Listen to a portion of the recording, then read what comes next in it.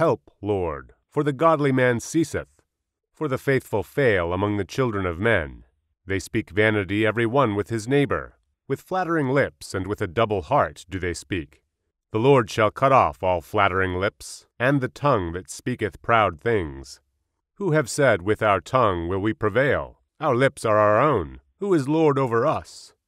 For the oppression of the poor, for the sighing of the needy, now will I arise, saith the Lord. I will set him in safety from him that puffeth at him.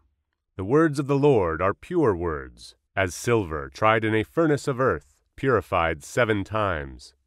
Thou shalt keep them, O Lord, thou shalt preserve them from this generation forever. The wicked walk on every side, when the vilest men are exalted.